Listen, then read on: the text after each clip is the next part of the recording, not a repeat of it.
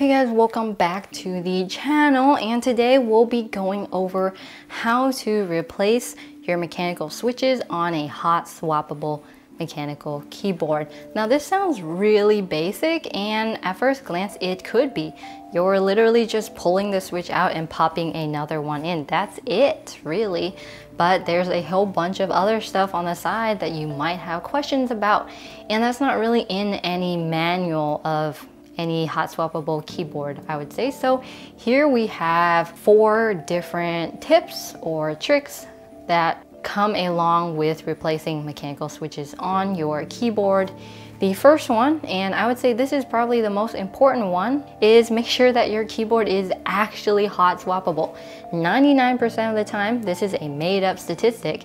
If a keyboard is hot swappable, it will say so on the box, on the product page, on the info page, whatever. You will know, because this is a feature that they're wanting to market to you and sell to you. Really important. Make sure that it is hot swappable before you attempt to do any of these things. If it's not, and you do try to pull out your switches, you could damage your switches.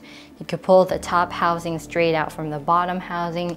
You could pull the switch out from its solder. So there's really a lot of things here that you don't really want to attempt or try unless you're 100% sure that it is hot swappable. So the second thing is you want to look at your switches. Some switches have directionality to them, or a certain way to take them out of the plate. Usually hot swappable keyboards have plate mounted switches. What this means is that the switches stay in their location by being pressed into the plate, and then the legs go into your PCB. When a PCB isn't hot swappable and it's PCB mounted switches, the switches go on directly onto the PCB and are soldered on, and that's how they maintain their stability. With the hot swap switches, it's usually plate mounted.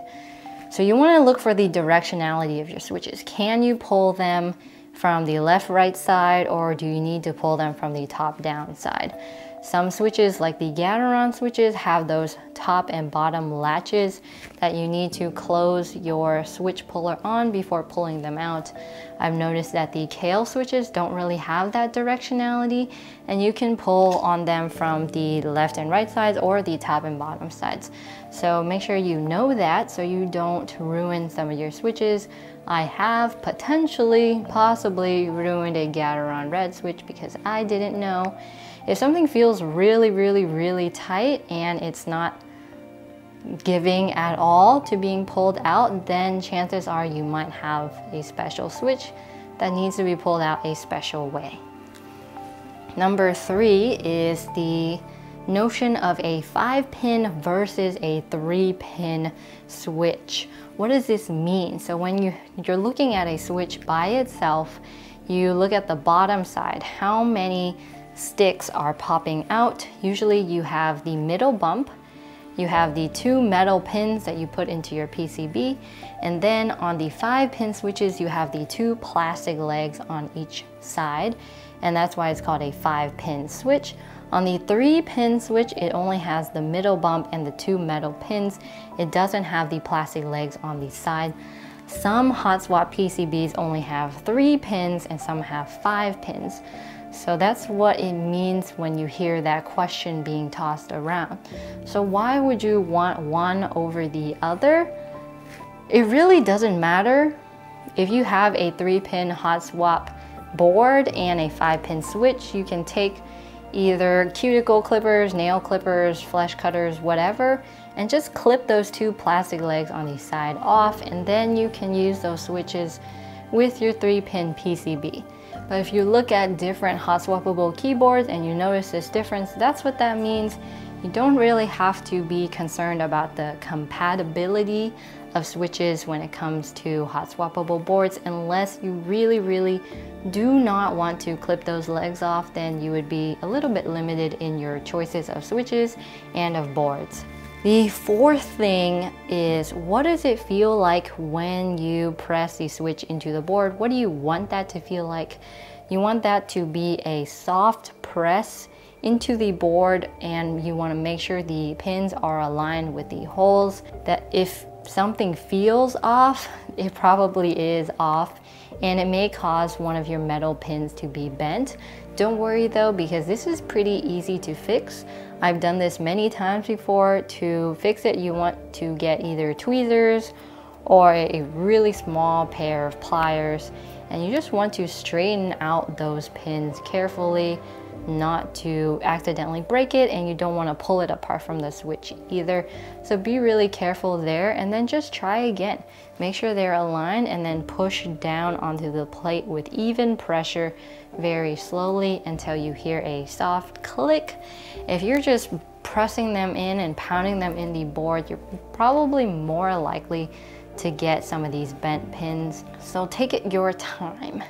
Number 5, I know I said there were 4, but I meant 5, is you want to test all your switches directly after putting them all on.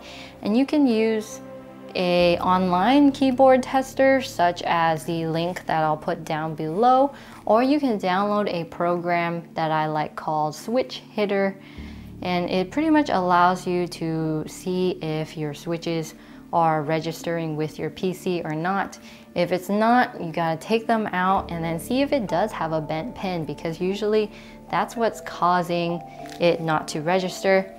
If there's nothing wrong with the pins and the computer isn't registering it still, it may be a problem with that hot swap socket, and that is a more serious problem that we can talk about in the distant future, because that involves desoldering your hot swap sockets and putting on new ones.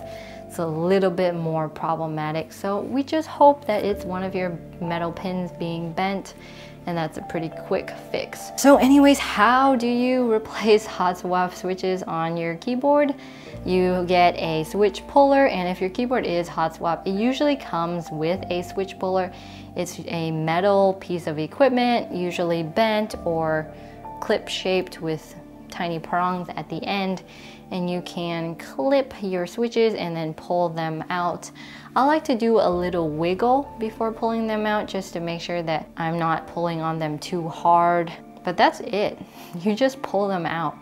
And to put new ones back in, you align the legs and then push down really slowly. It's a really fast process. For information on what to do after you take out your switches, you can lube them. I'll link you to a video on lubing mechanical switches right here, and then you can check out some of our mechanical keyboard reviews right here, and subscribe here if you want to. I'll see you in the next one.